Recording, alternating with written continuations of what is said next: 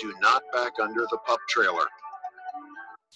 First, engage parking brakes, exit the cab, and visually check that the pup trailer will contact the center of the fifth wheel. If there is a gap between the pup trailer upper coupler plate and the fifth wheel top plate, this may lead to a high couple.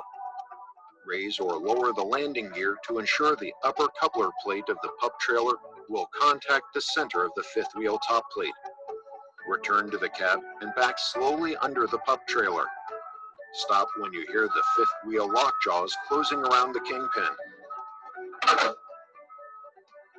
Important: the Holland ELITE fifth wheel is only intended to be a driver coupling assistant. The ELITE does not eliminate the need to exit the tractor cab and perform a visual inspection to confirm a successful coupling. The driver must follow the visual inspection procedures outlined in this video. Again, exit the cab. Do not hook up the air or electrical lines to the pup trailer yet, as you must first perform a pull test on the fifth wheel coupling. Next, raise the landing gear pads until they are just off the ground. Return to the cab and perform a pull test to ensure the coupling is secure. If the pull test is successful, you must then perform a thorough visual inspection of the fifth wheel couple. First, check that the yoke shaft of the FW35 is fully retracted. The nut and washer should be snug against the skirt of the top plate. Next, check that the pull handle is fully retracted and in the closed position. Check to make sure there is no gap between the fifth wheel top plate and the trailer upper coupler plate. Now look under the trailer and into the fifth wheel throat area. If the coupling was successful, the lock jaws will be illuminated by white LED lights. Ensure that the lock jaws are fully closed around the kingpin. If at any point during the coupling process, the red LED lights on the sides of the fifth wheel begin flashing, there may be a problem with the couple. Note: do not proceed if the red LED lights are flashing. It is recommended that you inspect the coupling to determine the problem, address the issue, and reattempt the coupling procedure. To verify a successful coupling, all of the following must be present. The yoke shaft must be completely retracted. The pull handle must be completely retracted. There is no gap between the fifth wheel and the trailer. The white LED lights must be illuminated in the throat area. The lock jaws must be closed around the kingpin. Once all of these criteria have been met, you can proceed to raise the landing gear, knowing that your fifth wheel couple is safe and secure. Connect the air and electrical lines from the dolly to the pup trailer.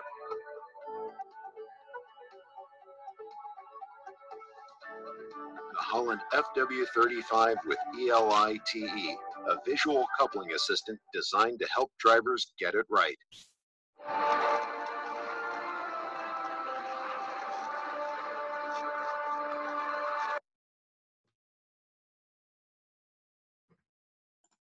All right, that was that video.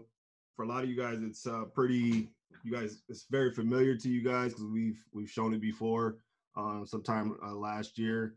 But FedEx always wants us to discuss this process just because of the devastating effects that it could have if you have a disconnect, if you don't hook up everything properly, or you have rollaways.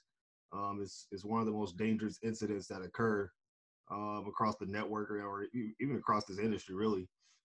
Is proper hooking up and even using, all the way down to the pintle hook itself and making sure chains are hooked up, making sure, the connections are done properly. So once you pull out of the yard, that's just something else you don't have to worry about in terms of an accident. But a lot of times, especially in a time of year we're having right now where it's extremely busy and everyone seems to be in a rush, those are the things that tend to get forgotten about. But we just want to remind everyone to, be focused, be vigilant on that. And how you start your day and how you start your run is just as important as you finishing it. So always keep that in mind. Do we have a couple other topics David's going to jump into? And then we'll take some questions and interaction that way as well. Dave, you want to start with the pintle hook? We kind of lead into that. Yep. Okay. First of all, good morning or afternoon. I'm trying to think you guys are on the East Coast. I want to reemphasize what Aaron just said, and that is rushing and taking shortcuts. They can have a devastating and sometimes fatal effect. You really need to pay attention to what you're doing, those little things that make a big difference in terms of safety and living. Okay. Having said that, one of the things that is an issue with disconnects is the dolly in the yard. It is important that you not only check your pintle hook, but also put chains on in the yard. And I will give you an example. We have a video in our terminal of a dolly that came loose and flew through or run as a driver went around the corner. It came loose and went through the fuel island. Fortunately, there was nobody in it, and fortunately, there was nobody on the other end. But it went through the fuel island and into the hillside. Now, you can only imagine if there had been a truck there or there was a truck coming the other side, and it could have hit something. I haven't experienced personally, but we have a contractor some years ago, I would say probably 12 years ago, who was run over by one of those dollies. Not only is he disabled and couldn't drive, but he's got a disability that is being paid for the rest of his life, as long as his working life, because of that. I don't think you want to be in disability or have anyone else become disabled for the rest of their lives because you forgot to do one little silly thing, which is a simple thing rather. That is to make sure that your chains are on. That's why they're there. That's why FedEx requires it. And I want to talk about the pintle hook a little bit more too. Most of the pintle hooks on the newer trailers that FedEx has are what's called a positive position when closed, meaning that when it's closed, it's in an upright position, and the tongue of the trailer before, or the dolly, will always push up on the position of the closing part, so that it will always block it from coming off. Pintle hooks on the back of the truck, however, are the opposite. They fold down in the closing position, and therefore the dolly, when it's bouncing around, can push it open. So it is very, very, very important that you put the carter pin into the head of the dolly to make sure that it does not come off. Okay, those two things are very important. Put the safety pin in the pintle hook, and make sure that the chains are on as you drive through the yard on the back of the truck. That also means that the trailer's chains need to be on. Disconnect is a big issue with company because we've had a few of those. I think I told you guys maybe a month or so ago, we had here in our area a trailer that disconnected because it was a driver who was in a hurry and was doing a short little run to the station and didn't check really well. The rear trailer came off and was a off-duty police officer ran into the back of it and was killed. That made the news, and not only did FedEx have to deal with that because the reputation of the company is, our name is on the trailers. Not only did they have to deal with that, but the police department is somebody who is, their first responders, we want them to stay safe. And this one lost his life, not even on duty. It's bad enough that they have to be on duty then. So little things that you think maybe I can let it go, or I'm thinking about something else while I'm doing it, or I'm worrying about how long it's going to take me to get to the next spot, or I'm worrying about something that's happening at home. Forget all of that. You need to concentrate on what you're doing. Make sure all your connections are good. Make sure that you are constantly doing what needs to be done. And I double and sometimes triple check that I've done it right. Go back over it again and again, because there's been times when I have caught myself having not done what I should have done. So since then I have gone to the point of double checking and triple checking, and I will have my co-driver, if they're not in the sleeper, check again. It's no big deal, but it can save a life. Okay. The other things you need to be concerned about is making sure that you do your pre-trip and your post-trip. We have here in California, I guess you got them everywhere, garbage trucks that have the arm that comes down and swings over, picks up the can and dumps it. There's a driver now who last year was sentenced to 15 years in prison. He was sentenced to 15 years in prison because he did not check, he did not do his pre-trip, and he had a hydraulic leak that he didn't look for. And while he was driving down the road, the hydraulic leak became a flood, and the arm of the garbage truck came down and out and went through a school bus and killed 4 or 5 students that were in the school bus, all because he didn't do his pre-trip. Now, that's an extreme. I get that. But pre-trips are important for that reason alone. But also, pre-trips where you're looking for your lights, making sure all your lights are working, pull you over for anything.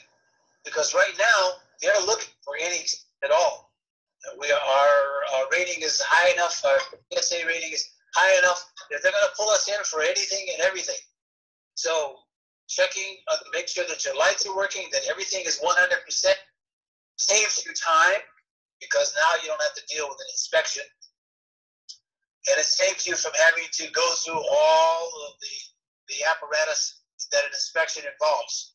So it also can save you from having an accident out there on the road. You do your pre-trip and your post-trip. And I'm going to emphasize post-trip is just as important. We only have a couple of days to get vehicles repaired. Not long at all.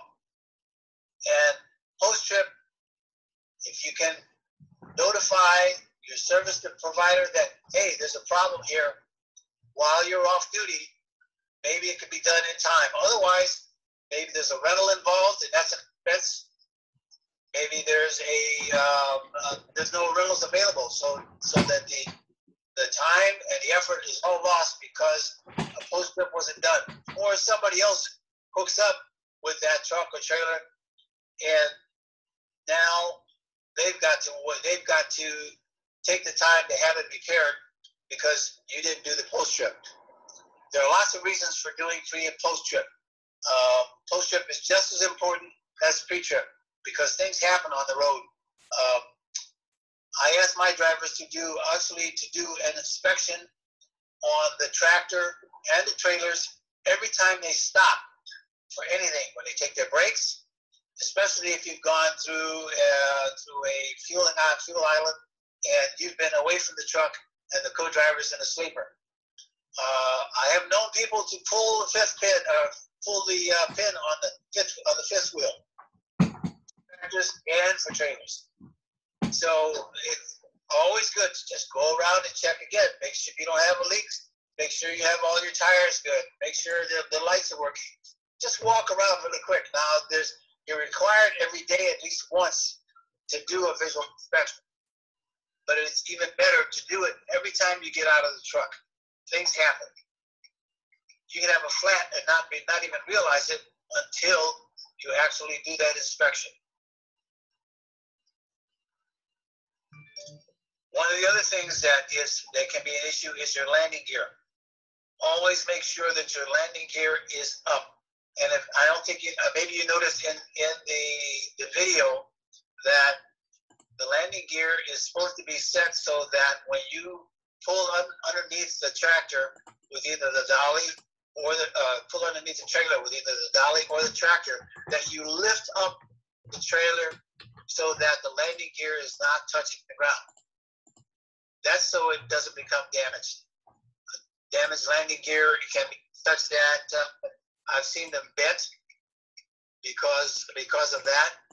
I've also seen that the tractor can miss the kingpin and wind up damaging the back of the tractor against the trailer. I have a driver who has just done that 2 months ago, a 15-year veteran, because he just, for one little reason, didn't think long enough or take his time to do what needed to be done, and he backed underneath a trailer that was too high and damaged the tractor, causing me about $2,500 in damage. Okay, so those are things that need to be watched out for, but we don't want to damage the trailers by damaging the landing gear, because that means that the landing gear can't come up, it'll catch on something else. And the other thing we need to also do besides the landing gear is make sure that that handle is secure on the side. Don't have it sticking out, because someone can as you're driving along, someone can come along, and just like the garbage truck arm can be there, somebody can come along and hit the side of that handle, and now you've got damage to the tractor or to their car, and that's all time. It is easier and better in all cases to take your time and do a thorough job on all of your couplings and everything else. You can also be a defensive driver, but also while you're being defensive, check things out. Make sure that everything's working. Are there any questions about that?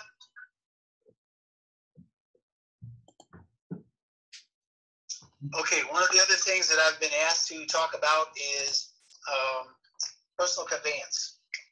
There's a requirement for what is required for when you can use personal conveyance.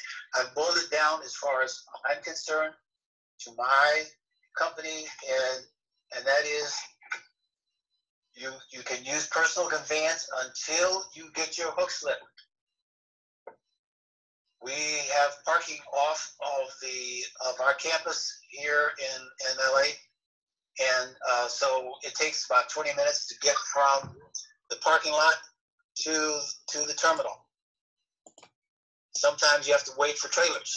So when the drivers pull in, while they're moving from the parking facility to the company to FedEx's facility, they're on personal conveyance.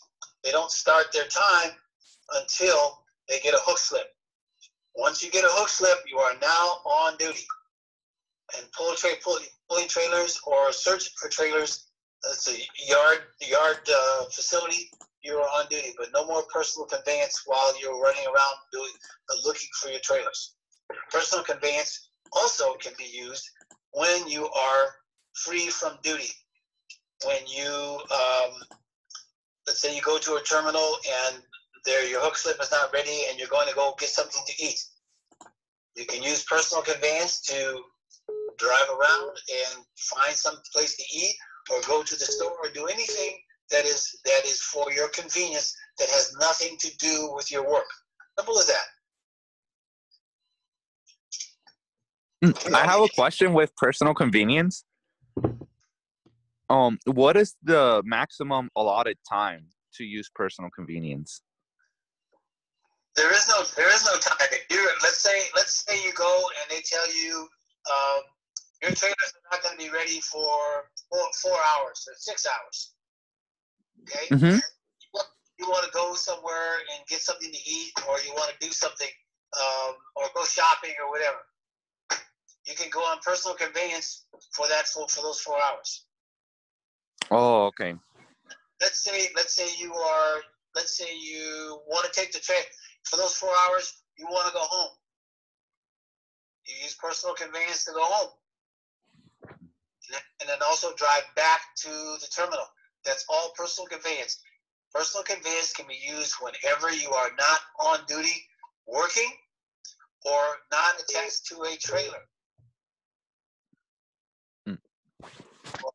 you're looking for trailers, or you're hooked to trailers, you are not on personal conveyance. Simple as that. Okay, thank you.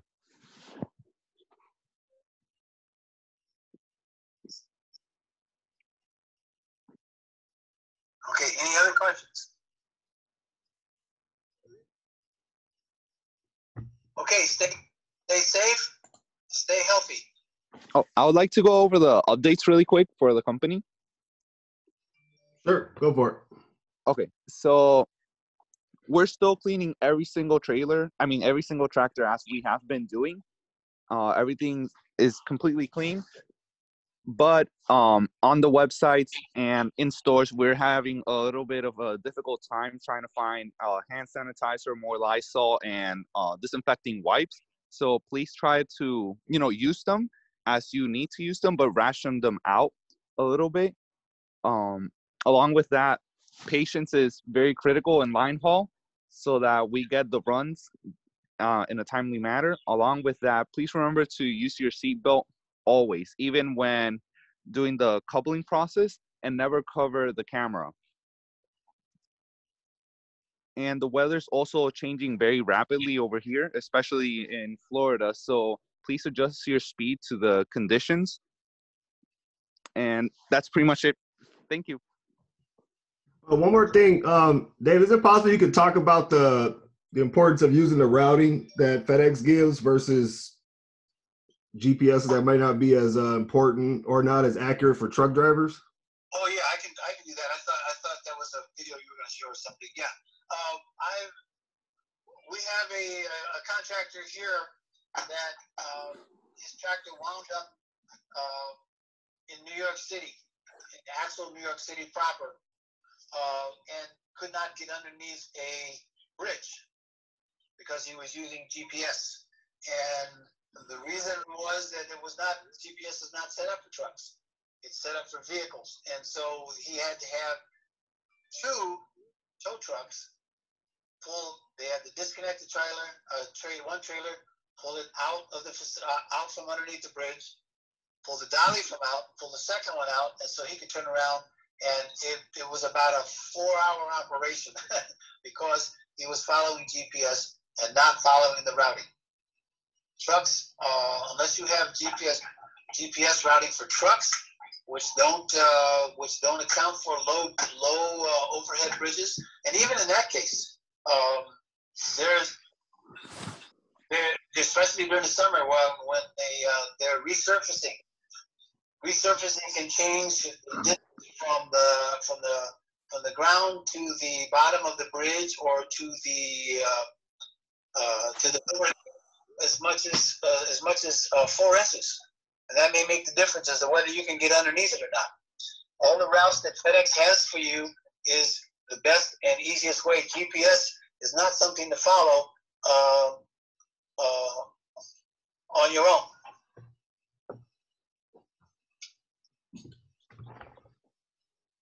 Any questions in regards to that?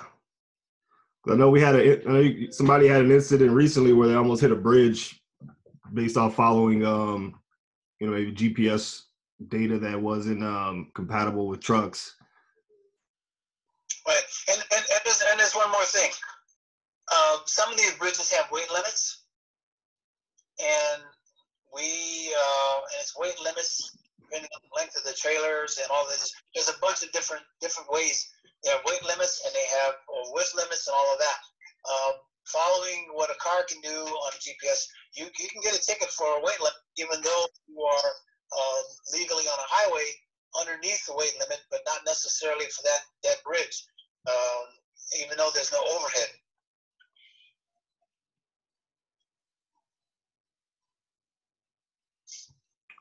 Any other questions? No, I think that will be all. Well, thank you, everyone. Continue to have a safe day, safe week, and we'll talk soon. Thank you. One more thing. Okay, go ahead. Okay. I checked with the CDC. Hydrogen peroxide also works as a disinfectant. I know I've gone to different places, and alcohol and chlorine wipes and all of that have kind of disappeared. But one of the things that I've done is gotten little spray bottles and gotten hydrogen peroxide, bottles of hydrogen peroxide, and have my drivers now spray down hydrogen peroxide and using either towel wipes, paper towel wipes, or shop to clean surface areas. Now, one of the things you have to be careful of with hydrogen peroxide is if you have material, let's say there's material on your seat instead of a vinyl, it will teach it.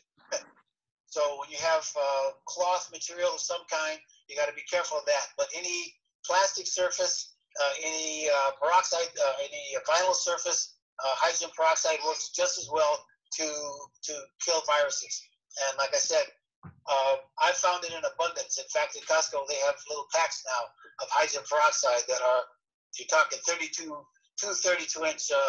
ounce bottles very cheaply. And buying little spray bottles that you can get used at a beauty salon or somewhere like that is something you can use instead of to wipe down.